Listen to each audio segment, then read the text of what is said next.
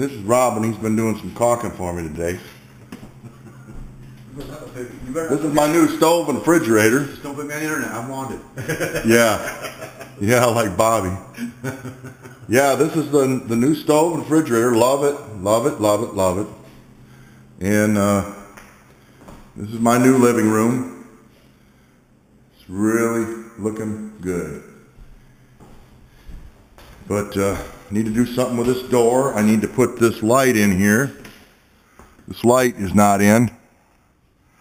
Ryan will soon be getting this stuff out of the closet, so that's going to give me a chance to work on the closet. This closet, I'm trying to figure out. I was thinking this would be good if I had a central heat and air system. There was a split unit. Put the return in here, or even a package unit. Put the return in there.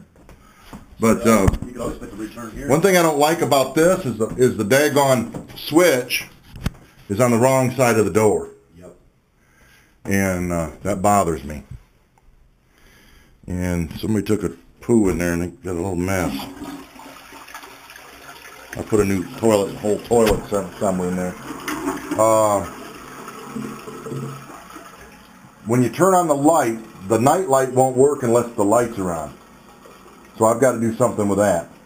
Now I've got some power right there, a 220 that I can bring over here and have power for these outlets. It's full time. And then I need to take the switch and put it on a separate. Yeah, in this bedroom right over here.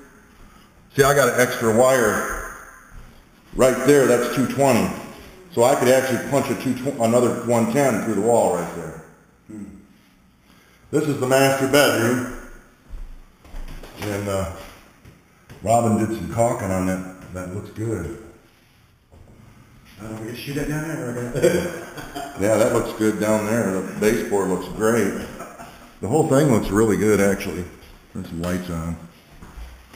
Yeah, it's looking good, man. It's really looking good. Well, you did put that on your own look.